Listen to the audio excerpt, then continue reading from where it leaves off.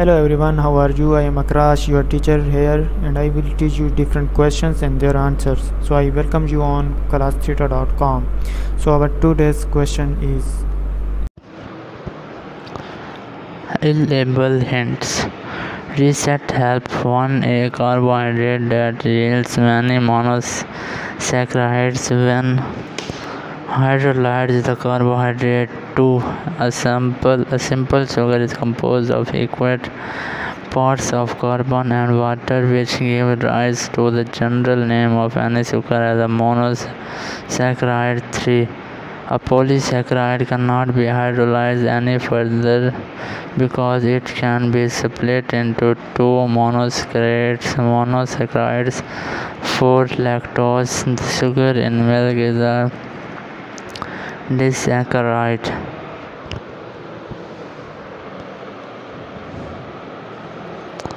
The answer of the question is, let's clarify and match the terms to the provided statements. 1. A carbohydrate that yields many monosaccharides when hydrolyzed is a carbohydrate.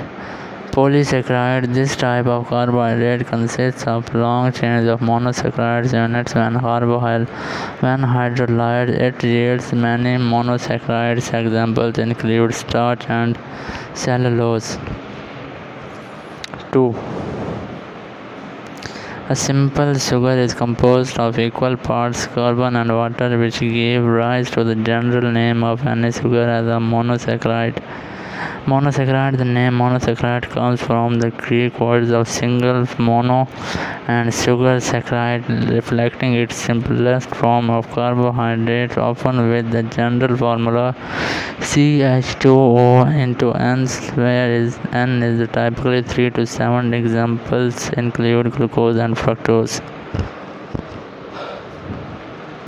3. A polysaccharide cannot be hydrolyzed any further because it can split into two monosaccharides. This statement is incorrect for polysaccharides. The polysaccharide can be hydrolyzed into more than two monosaccharides. The correct statement would describe disaccharide, which a carbohydrate that can be hydrolyzed into two monosaccharides.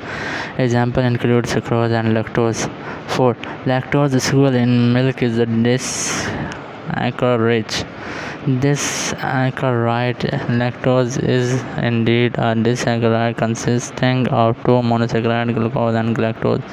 So the completed statement are: 1. A carbohydrate that yields many monosaccharides when hydrolyzed is a polysaccharide. 2. A simple sugar is composed of equal parts carbon and water, which give rise to the general name of any sugar as a monosaccharide. 3.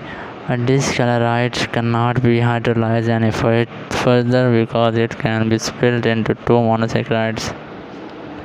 4. Lactose, the sugar in milk, is a disaccharide. So that's the correct answer of the question. If you have any question, just leave a comment. I'll be answering you as soon as I can. Thank you very much for watching the video. Please don't forget to like, share and subscribe our channel. Until next question, bye bye.